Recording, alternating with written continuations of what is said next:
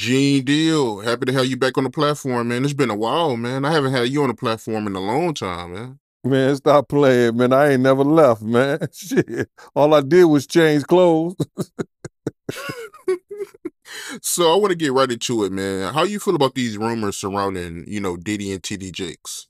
Man, what I think about it is this, when I grew up in the church, the sinners was not supposed to have the same atmosphere with the saints. You had to be able to separate the two.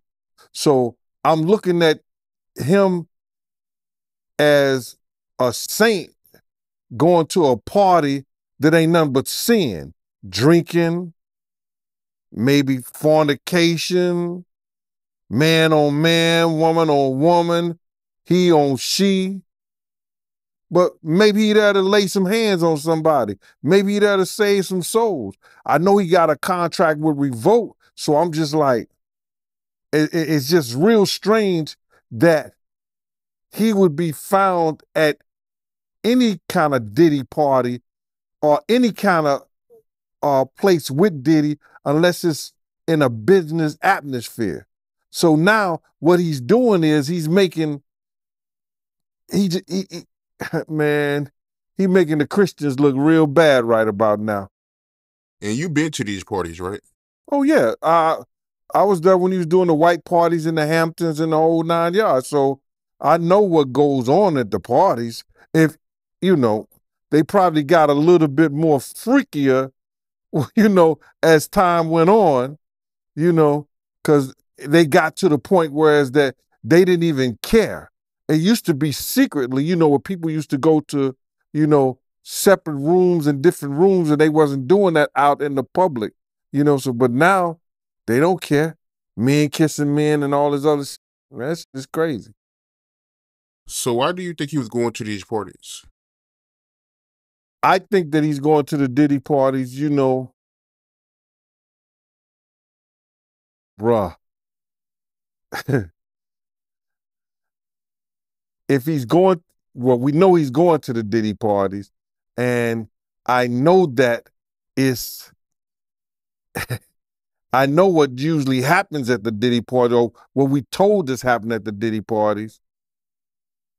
Maybe he need to see it for himself, man. Maybe he need to go there and really be involved in some things that could help save some individuals while they going to those parties. Or maybe he just going to, man, it's hard to even talk about. Why would you find a religious man, when you know that the saints supposed to separate themselves from the sinners, and why would a religious man like himself be at a party which ain't nothing but sin that's going on, bro? Whether it's drinking, maybe fornicating, maybe, like I said, men on men, women on women. It's hard to put in perspective unless he's involving himself what is actually going on at the parties. It's hard, brother. Bro, you can't, I really don't know why, as a spiritual advisor to him, that they buddy while he got a party with him like that and be at his parties. It's got to be, maybe it's something more that meets the eye. You know, I don't know.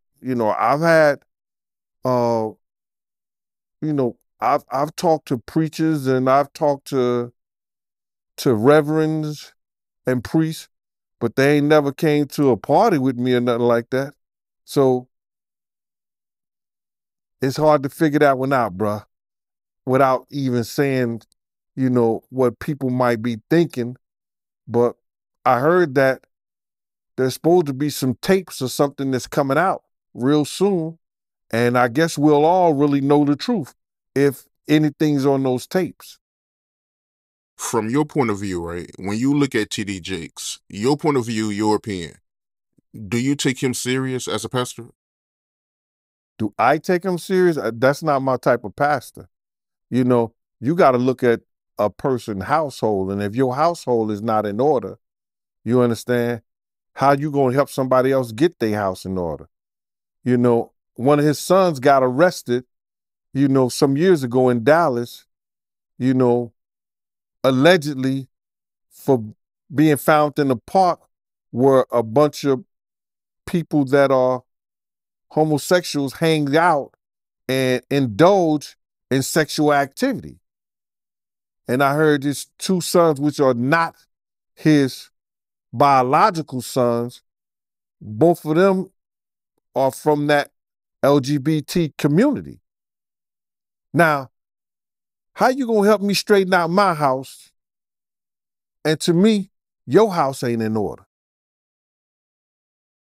Not saying that something is wrong with them being and choosing that lifestyle, but something is wrong with them choosing that lifestyle, being in a household with a reverend.